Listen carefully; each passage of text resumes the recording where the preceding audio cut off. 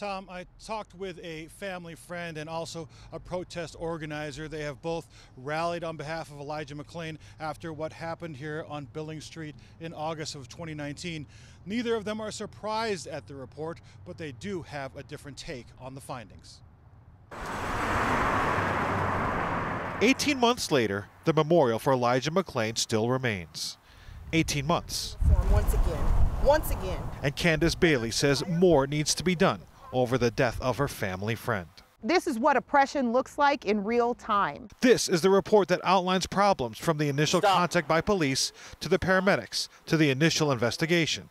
Bailey believes the report is not enough. They're just checking boxes. These are performative actions.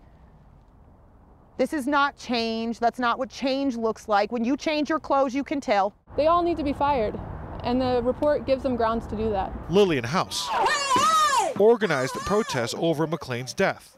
She says the report confirms what they knew all along. It removes, what we've seen, the Aurora Police Department, the Aurora Fire Department, the city, all saying, oh, we don't have what we need to fire these officers. That's not within our power. That's what we've been hearing for 18 months. Well, that's gone now. And it's not okay. And there is no such thing as the right side of wrong. 18 months. No officers fired for the confrontation at this spot. 18 months, no charges.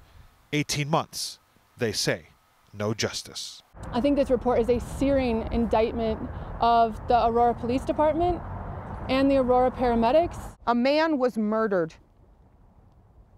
Make it right. If it were your child, what would you expect? His mother expects nothing less.